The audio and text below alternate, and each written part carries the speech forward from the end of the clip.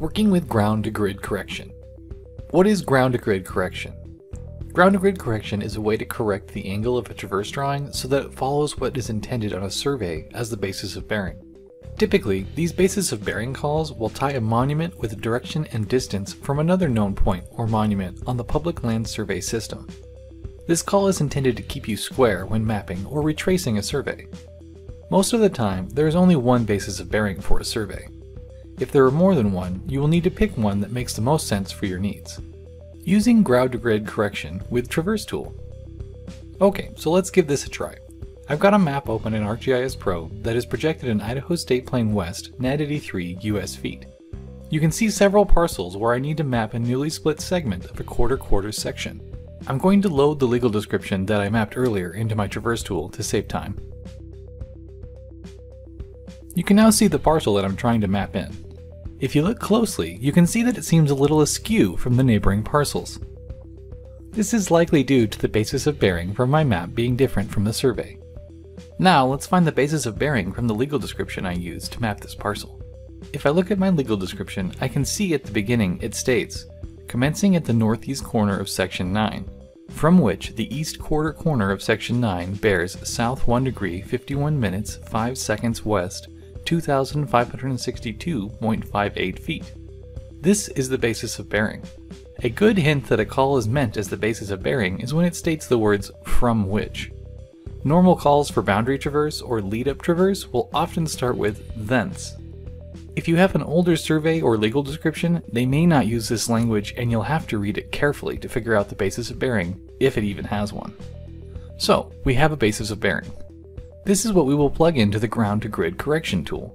Entering basis of bearing into the ground-to-grid correction tool. Let's open the ground-to-grid correction tool. You can find it under the Edit tab in the Corrections group. Click the drop-down for it. Here you can see the on and off button at the top. There are also direction offset and distance factor options. And at the bottom interactive corrections change area, you can see two buttons. The first, enter the ground line and draw the grid line. This is used to type the basis of bearing, and for that same line, mark on the map using the PLSS in your GIS a known distance and direction. The second option, draw the ground line and grid line. This is used to mark on the map using the PLSS in your GIS a known distance and direction, and then marking again on the map the intended direction and distance. This is often used when you have known locations of monuments from corner perpetuation documents. Or you possibly have GPS data that is a more reliable location for PLSS monuments. For this exercise, we're going to use the Enter Ground Line and Draw the Grid Line method. So let's click Enter Ground Line and Draw the Grid Line. The tool now asks you to enter the ground direction and distance. This is the basis of bearing. Enter south 1 degree 51 minutes 5 seconds west 2,652.58 feet. Press Next. Now click on the map the line that it mentioned in the basis of bearing, commencing at the northeast corner of section 9. Click there first. From which the east quarter corner of section 9 bears south 1 degree 51 minutes 5 seconds west 2,652.58 feet. Click there second. Notice how the drawing we loaded in at the beginning has shifted?